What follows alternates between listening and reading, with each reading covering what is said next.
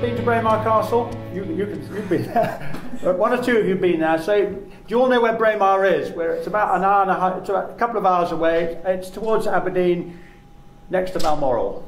So for many people may say, well, this is a very a rich area. It's a beautiful area, but actually, in a funny way, we're a little bit deprived as well, because we're a long way from the centres of population, and there is a bus that goes there and things like that. But so anyway, so that's what the castle looks like. So what I'm going to talk about really is a little bit of a journey for the castle, but also all the other things that are going on in Braemar, because Braemar is one of those. We've only got 400 people, or 400 residents, or something like that, but there's an enormous amount going on. So these are the sort of projects that we got set up. Sorry, I meant to start my stopwatch so I have an idea. Give me a shout when I've done about 10 or 15 minutes.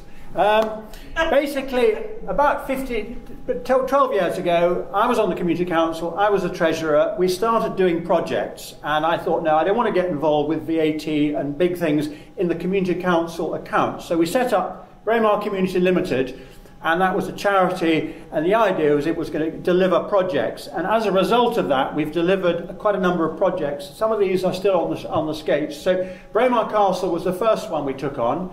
It was and it still is owned by the local estate. We're not in the position of ownership at all, and we have suggested that. I might touch on that in a minute. So we've got a 50-year lease on the castle.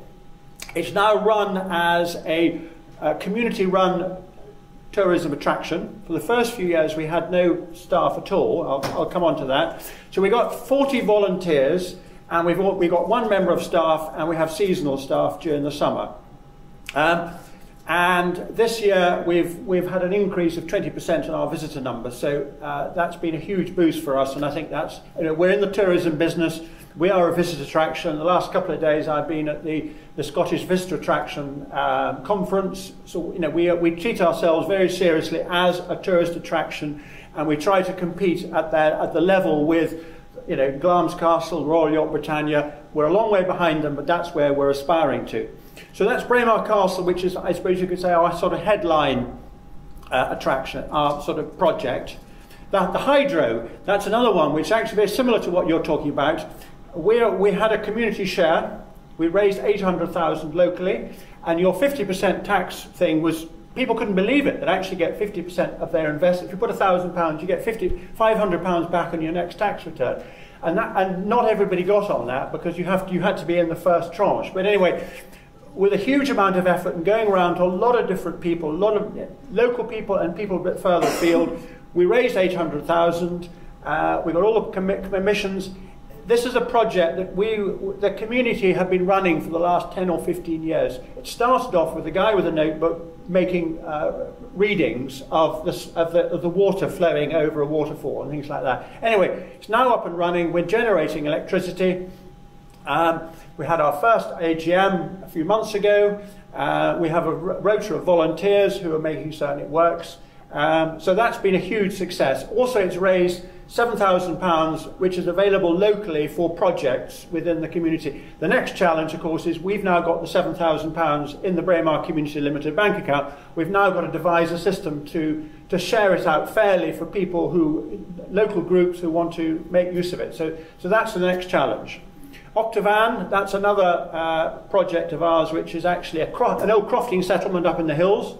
It's a self-guided museum, and that was restored with Historic Scotland money and lottery money. But this was a good number of years ago, before I was directly involved. So I don't know how easy or difficult it was at the time, but I've heard stories about how difficult it was. So we still restore that. St Margaret's is another project which we took on. It was basically a redundant Episcopalian church. Sir Ninian Cumper, who was a very well-known architect within ecclesiastical architecture, he built this place in the Victorian era, and it began to sort of fall down about 20 or 30 years ago. It was, the design was brilliant, but the actual build wasn't great. It was the congregation bugged out. It was on the building at risk register, right in the middle of the village. A number of people came to Braemar Community and said, "Would you do it?" We said, "Well, yes and no." And I'm sure this will resonate with some people. We said, yes, we will, but we need a champion. We don't want to take on a project that actually will get egg on our faces in a year or two, and people will say, actually, what about that? So, well, so you need a champion, you need volunteers. And so for a while we said, yeah, we're very interested, but we're not going to take it on as a BCL project until we've got somebody who will actually... Anyway, a team of locals came along and said they will deliver it, they will run it, and they will deliver it. So first thing was, it was transferred into the ownership of the Scottish Redundant Churches Trust, so we had an ownership structure. They are then responsible for basically for raising the funds to restore the building, and then there's a local arts trust which Braemar Community Limited have set up, and they run it. Last night we had a big concert last night. There was a jazz band called I forget what they're called now, but anyway, they were actually from Glasgow, and very good, full house. So we do all sorts of different things. We have dinners, we have classical concerts, we have all sorts of things. So the aim is to make it, well, it is a community arts venue. So it's really challenging to make these things sustainable. So going back to Braemar Castle, the challenges we've had are volunteers, and I'm sure all your groups rely heavily on volunteers, and you need volunteers to do everything that you're doing, but you've got to recruit them, you've got to train them, you've got to enthuse them, and you've got to retain them. You get volunteer burnout, you get people who've got their own ideas, they're quite challenging, and then you've got a match between the volunteers and the permanent staff. And one of the things you were going to ask me was, what is the greatest achievement for us? And I think for us is actually to have a member of staff. For the first 5 years, it was all volunteers, and my goodness me, that's such a responsibility and it's such a commitment. But when we were able to employ the first member of staff, it was a huge relief. But of course, with that comes a lot of responsibilities. We had issues with with employment law and things like that, which actually became quite challenging for a short while. But anyway, we got over that, and we've now got a member of staff who actually can take a lot of the burden, because otherwise, the volunteers, it's almost a full-time job for certain people. Grants funding is a nightmare, and I'm sure you're all familiar with this one. We've had a couple of HLF bids turned down, and we're now heading for the next one. LEADER, I'm sure you're familiar with LEADER. I'm not sure it works in the cities, but it certainly works all over in the rural areas. We got a LEADER grant for a fundraising officer, but in order to get the grant, we had to employ somebody to actually do all the paperwork. And this guy was ex-Visit Scotland, so he knew his way around bureaucracy.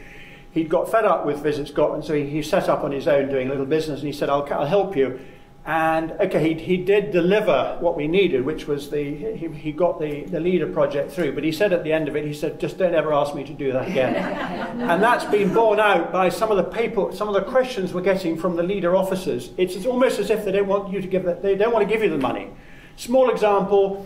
We set up a community office on the back of this because we needed somewhere for this person we'd taken on short term to work. So there was a room in the church, in the parish church, which was a Sunday school room, so we used that. That became the community office. So we got some second-hand furniture. The problem, so then we put in the form with the receipts for the second-hand furniture. Have you got a certificate of origin? No, of course we haven't got a certificate of origin. In that case, you can't have your money. If we'd bought brand new furniture, we'd have had it. But it's just the sort of nonsense that these people give up. And actually, we're now really annoyed with these people. We're not exasperated, we're annoyed, because the level of bureaucracy that these people are going for. And I asked the people, we are the National Park LEADER team. So I asked them, I said, is this Brussels? Is it Edinburgh? Is it London? Who's called? He said, it's actually the Edinburgh bureaucrats. It's the Scottish government, which actually is a bit worrying. Because I thought naively thought it was the Brussels lot who were causing the problem, but it's not. Apparently it's the Scottish government bureaucrats who are causing the problems, which is a little bit worrying. I put the word treasurer in there because if you haven't got a good treasurer, you're sunk. We have got a brilliant treasurer. He's an ex-chartered accountant, so he knows exactly what he's doing, and he's doing lots of things within the community. But for a while we had a guy who was fairly local, and I remember a couple of days before the AGM bumping into him in the street, and I said, are you okay for the AGM? Yeah, I'll see you there. He never showed. He never came. So the chairman had to wing it that night. So if you need a really good treasurer, I'm sure you're all familiar with that. Succession planning, something we're all grappling with, and it's something that, that we all think we're irreplaceable, we'll go on forever, but of course we won't. So you need to have something, and linked to that is sustainability, and that obviously is linked in with basically making sure you've got a good business plan, and that we're lucky with Braemar Castle because actually we do have an income stream from the. So looking at the future, we're now working on a 10-year plan. We've had the first 10 years. We had a big celebration. We had a big dinner at Mar Lodge. We had our first 10-year plan. So we're now looking at our next 10-year plan. We are at the moment a 3-star visitor attraction, and we have taken the bold decision that we're going to be a 5-star. It's going to take us a few years, but that's our plan. We're going to get there, and we're going to be a 5-star. But there's a lot of work to be done before that. Master planning is all part of the process of getting you there. Business planning, you'll see the word planning a lot in here. Succession planning, these are all things that the lottery fund require. Lots and lots and lots of, the HLF require lots of these plans. Prioritisation, so many different things we want to do. We're just busting with ideas and lots and lots and lots of, but you've got to make certain actually let's get them in the order that A, they'll get the funding, and B, they will work, and that the whole thing works out. Professional advisors, well, obviously we do need them. We've had a bit of a changeover of some of them. We're lucky we've now taken on somebody who just left the National Trust for Scotland. We talked to him a few years ago. He was still working for them. He's now not working for the National Trust for Scotland, so he's been hugely helpful. But he brings with him the sort of the National Trust sort of bureaucracy, which is not a criticism, but it means that he's very, very good on paperwork, which we're not. Funders, again, as I say, it's always the problem is, making certain that you've got the money and where's it coming from. Is that the last one? That's it. So that's probably all I want to say. There's lots of challenges in there, but happily talk to you later on.